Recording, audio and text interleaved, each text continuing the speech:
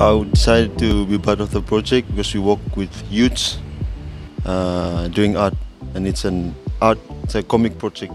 I work with youth, same as Robea, and we've been doing this for over a decade now.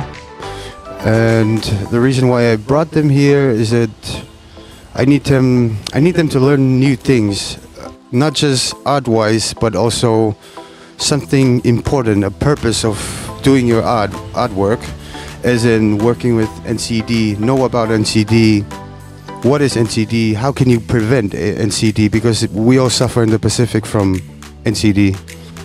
Growing up, I haven't learned much about NCDs. Last year when we came for the first time, that's when I started learning about NCDs, what causes NCDs and stuff like that. He's a murderer. He's going around everywhere, but it depends on the people, what you eat, what do you take. But NCD is just roaming around, waiting for someone to let them in. Team Vanuatu, our project, our story is about two brothers friends rather, who went to school together, and the other one lives a healthy lifestyle, the other the opposite. And they ended up in the future, the other one regret when he met his friend on the way, on the road, yeah.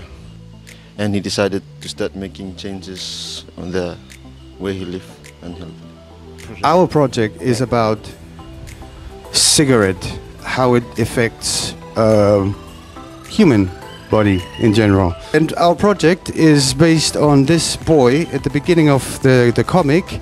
He woke up from bed, went to the bathroom, tried to touch the toothbrush, but then his hand just went through like a hologram.